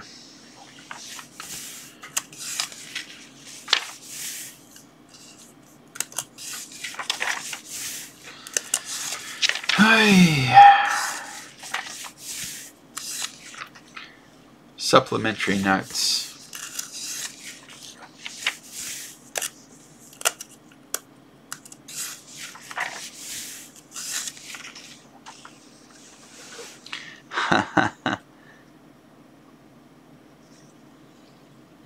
Once in a while, debugging is easy. Usually it's not. They've got an arrow here pointing to the wire. That's the problem. Isn't that funny? Yeah. I had a bug like that yesterday. It was the last wire. I had to buzz out the whole thing, and it was the last wire that was plugged in the wrong spot. It was supposed to be in 64 and it was in 54 instead. Decoding. Code to use the I/O hardware.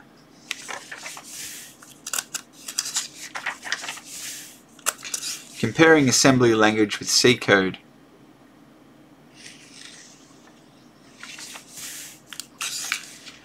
Call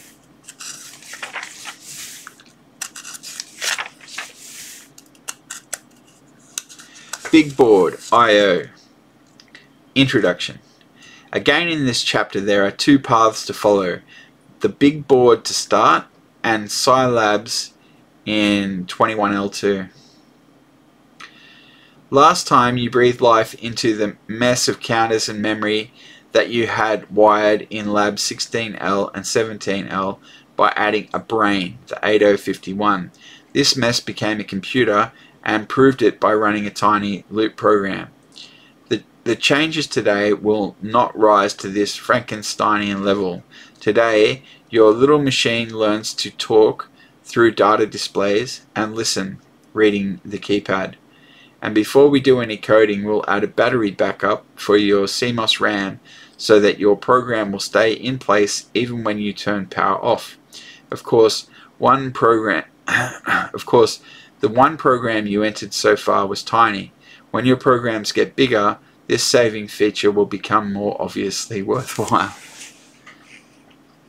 So I'm kind of intuiting that there's two different manufacturers of chips or something, and one's called Big Board and the other one's called Scilabs. It kind of seems like what's happening there, otherwise I don't understand.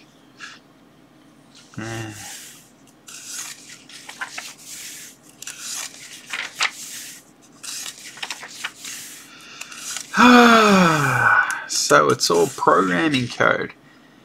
Okay, so yeah, so when they say there's two paths, you don't have to take both paths. You can just use the technology that you've chosen and follow that path, and that they kind of duplicate it up in the book. So this is more on the 8051.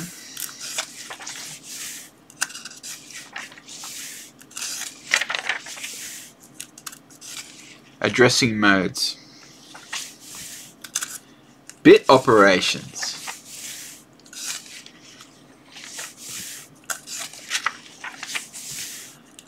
Conditional branching. Jump not zero, am I right? Bit operations and timers. Big Board Lab.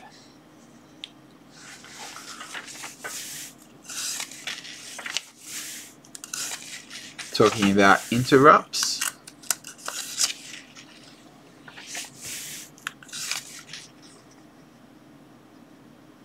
Wow.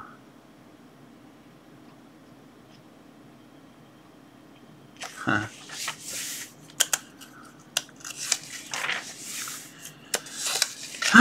The bit flip timer program.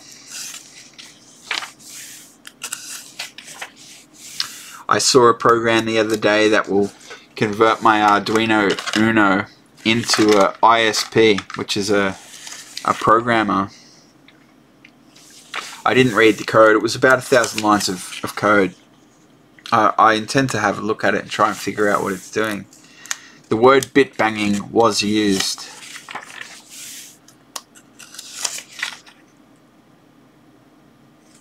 Interrupts and converters. Priority among interrupts. Interrupt handling in C. Some details of the ADC and DAC.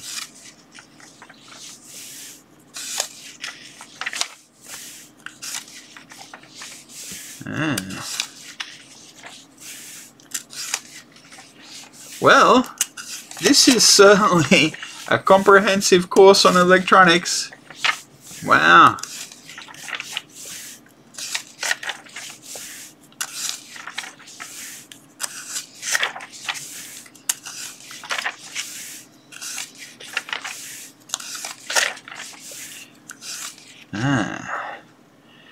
RIDE is offered free for designs using code up to 8K.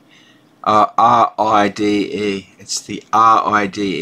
It's an IDE, an integrated development environment.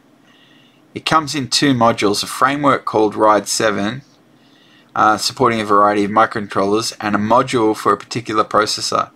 The particular module that we need is called RKit51 for the 8051. You must register to get access to these two downloads.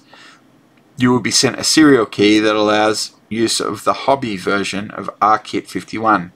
After you install RIDE 7 and the component RKit51, you can use the program for a week without licensing, but you should proceed with the licensing process.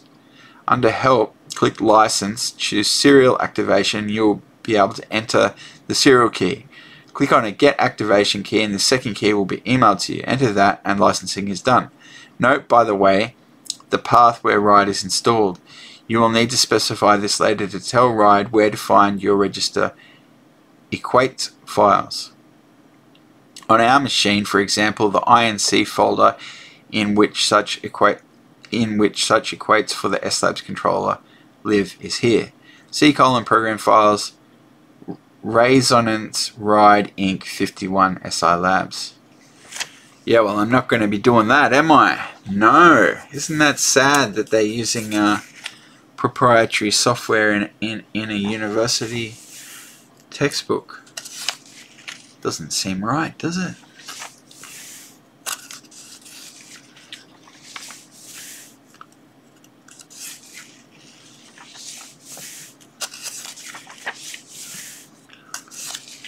Moving pointers, serial buses.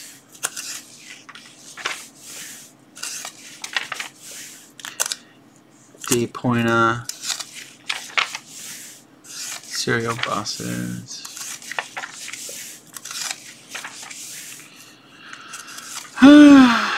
Thunderbolt.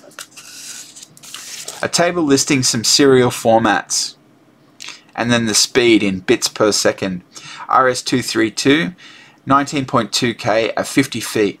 Original spec, now up to perhaps 100 kilometers. Wow.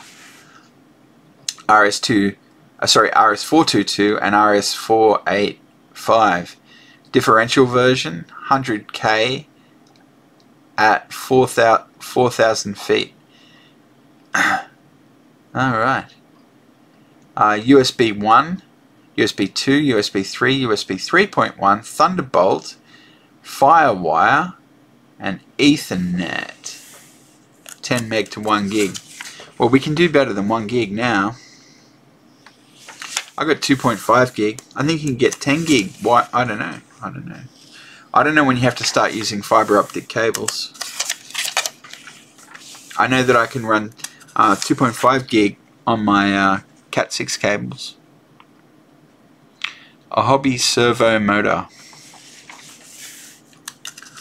Serial buses.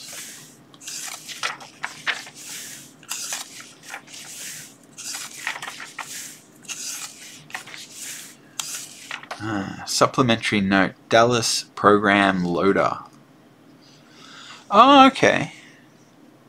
Dallas downloader. The Dallas 89C420, 30, 50 can have its onboard ROM loaded from a computer, let's call it a PC, through its serial port.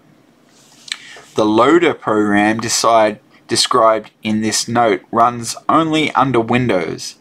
Dallas/Maxim provides no Macintosh or Linux version to our knowledge. The on-chip ROM includes a monitor program that normally is hidden by asserting strange pin levels. One can wake up this monitor program. Your glue step pal does all of that when you assert its pin named loader. Okay. So this is a burner programmer, I guess you call them. There you go. That's all very specific to some very specific software, isn't it? Table copy 4 ways. Wow.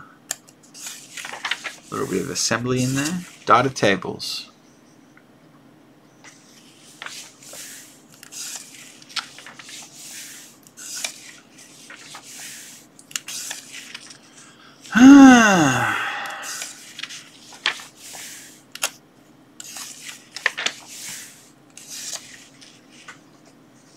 SPI RAM.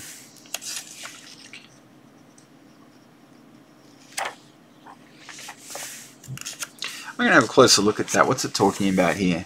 It says, Figure 25L13. SPI is just barely intelligible.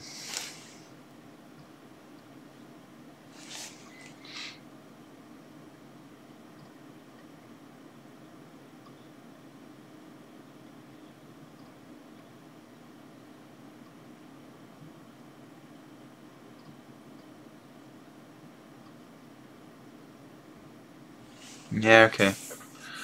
I don't understand SPI yet. I know MOSI is master out, slave in, and MISO is master in, slave out. And they've got SCK, which is the clock. Anyway, more for me to learn. Ah, toys in the attic.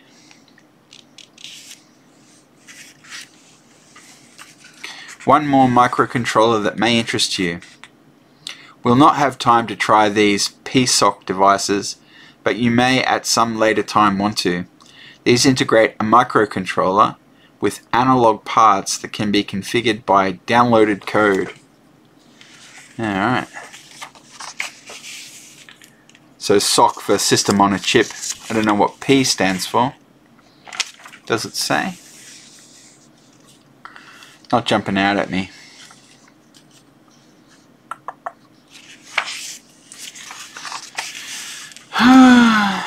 Shall I make a note? Why not, huh?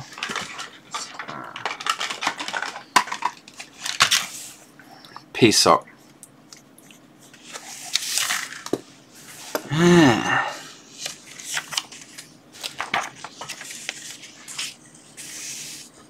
So these are all little recommendations for other projects that you might like to take on for fun.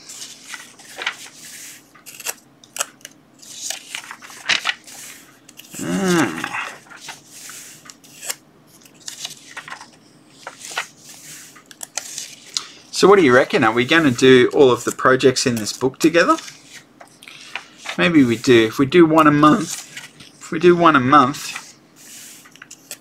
then we'll be done in a bit over 2 years.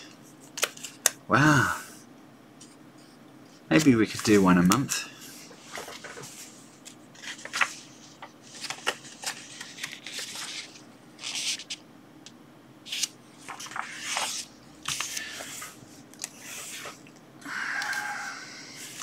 Here we go, some notes on Verilog.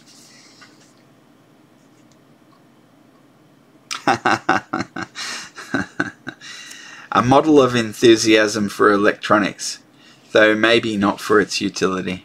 So true. It's the little comic here, it says, Sir, this electronic gizmo serves no purpose at all. And the customer's there saying, I'll take it. It's so true. You get into electronics and you just make LEDs flash, don't you? You write a program in Verilog and it just flashes an LED. If you're lucky, that LED's modulated some music across the room, but you're still just flashing LEDs.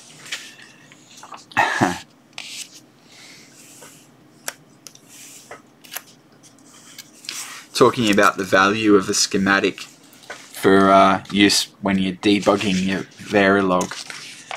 Verily, verily.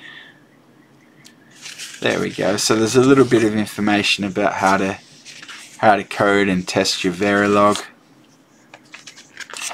I actually have a Udemy course, or maybe a couple of them, on that topic, and I've learnt a little bit about them. It's there's a lot to know. Let's just put it that way.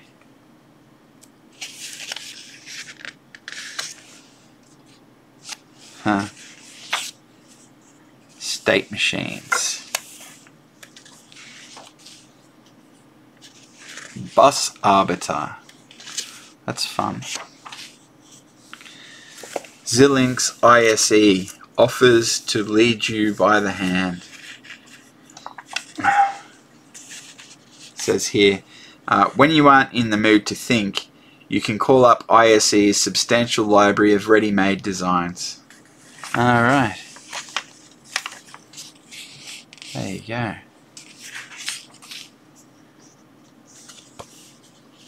Okay, and this tells you how to use the Xilinx toolchain, I guess you'd call it. I haven't used an FPGA yet. I actually think this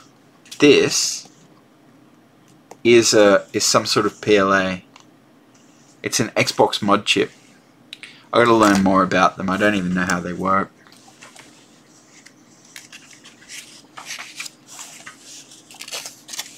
I have seen it and I did understand it, but I forget, like so many things.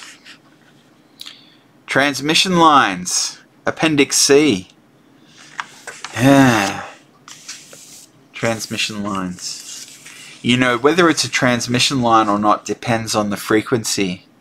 Because at really high frequencies, it's a transmission line if it's like a couple of centimeters. Whereas at low frequency, it's not a transmission line unless it's long enough. Why do we care about reflections? One can make a plausible argument that these reflections may be harmless. Send a pulse down a long coaxial cable from a logic gate, a low output impedance, to another logic gate, a high input impedance. What happens? This case, with the logic gate rather than function generator driving the cable, differs from the end open case of C32 in that the signal source is not matched to the cable as the function generator was. 50 ohm input impedance is built into the generator as in your lab instruments. That 50 ohm source impedance swallowed the reflected waveform, so only one reflection occurred. The low output impedance of the logic gate should instead produce a new reflection, an inversion, which travels anew and will get reflected. In short, it looks as if things will get complicated and messy. Indeed they do. There you go. Complicated and messy. Transmission lines. You know, I had some really good books on transmission lines, but I lost them. I picked them out at a garbage sale, like a garage sale, about garbage sale. I suppose that's kind of synonymous. Yeah, about 25 years ago when I was in high school. Anyway, lost them. Scope advice. What we don't intend to tell you. We don't believe we can tell you how to use a scope by writing lots of words. You'll learn by trying it, and if you're lucky, by having someone with experience look over your shoulder as you try. But there are a few points that may be worth writing down and trying to illustrate. What we'd like to tell you. Triggering. Triggering is the hard element in scope use. Triggering is jargon for the scope's mechanism for synchronizing its successive sweeps from left to right across the screen. This synchronization is necessary in order to make the image coherent rather than a muddled overlay of traces. On successive sweeps, the trace had better redraw the waveform in the same left to right position as the previous sweep. If it doesn't, the traces may seem to wander horizontally, as in figure D1. The visual effect is thoroughly annoying. Choose the appropriate signal to trigger on, reject all the duds, start with the most general issues.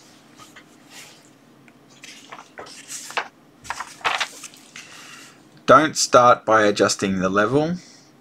Novices often start by twiddling the trigger level knob, hoping to see the waveform stabilize. This is the wrong way to begin. Figures D2 and D3 illustrate this for analog and digital scopes respectively.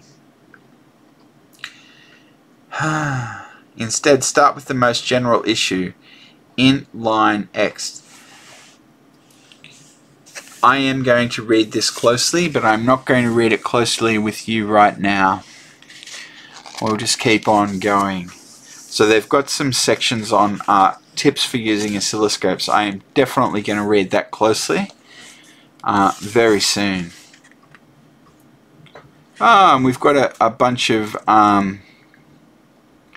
we've got a parts list. Wow, cool. The parts used in the labs that this book describes are listed below. It's a chore to order them all, so we intend to have someone kit the parts for us in separate analog and digital collections. To find such kits, please visit our website. If you're unable to locate some part, and some on this list are bound to become hard to find, try the excellent parts search tool at Octopart. Alright, I'm going to make those two notes. So we've got Octopart.com, Octopart, and we've got learningtheartofelectronics.com, learning the art of electronics. I'll link you to those in the show notes as well. So the part list goes on. Wow.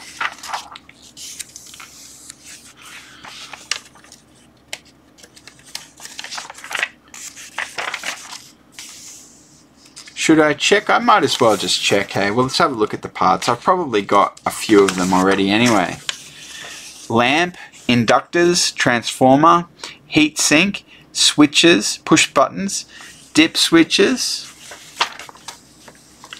potentiometers, microphone, diodes, silicon, Zener, Schottky, LEDs, transistors, bipolar, array, optical, MOSFET, array, JFET, SCR, op-amp, comparators, voltage regulators, oscillators, crystal oscillators, crystals, filters, audio amps, digital TTL, digital CMOS, CMOS counters, phase lock loop, okay, CMOS 74HCT, just basically logic chips. Oh, okay, there you go, PAL, the XC9572XL, the Xilinx. So that's programmable array, isn't it? So it's like an FPGA. Processor and controller, RAM, converters, DAC and ADC, hexadecimal display, miscellaneous peripherals, PAL, that's in there again. It's the same one. Yeah, okay, that's just the, oh no. I don't know why they've got that in there too. I don't understand. Custom parts, LCD, SAR, capacitors, resistors. There you go. The big picture. Okay, I'm not sure what that is. Where do I go to buy electronics goodies? DigiKey, Mouser, Newark Electronics, stocking distributors, manufacturers direct, Alibaba, small Pacific Rim companies.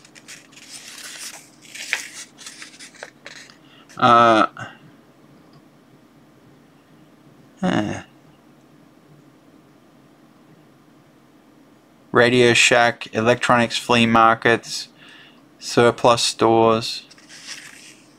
Your best place to start for obsolete ICs is Rochester Electronics, a wonderful place that apparently buys up inventories of ICs being discontinued. Ah, that's a cool idea. PC board manufacturer. Programs available on the website. Ah, there you go. So they've got some assembly language programs by the looks. Some C programs. There you go. Equipment. Oscilloscope. Ah, there we go. They mentioned the Regal. My scope is a Regal. My scope is the Regal MSO 5074.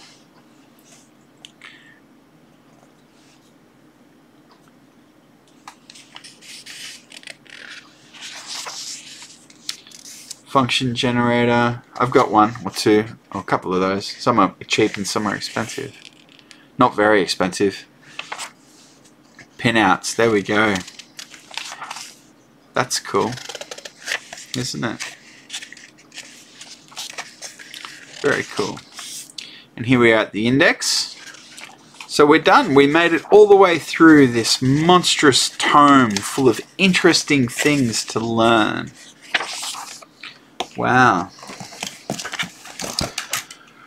All right.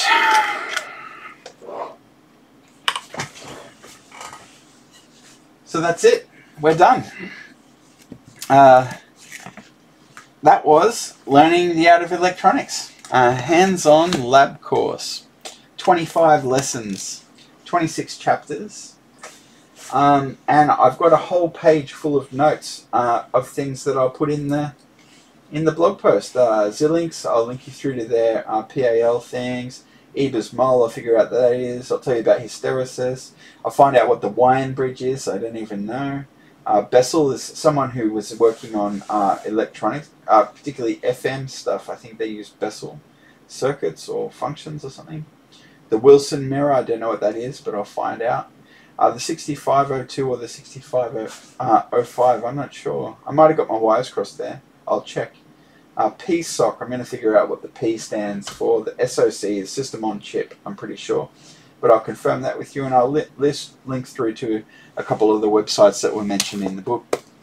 So, wow, we got to the end. We're all done.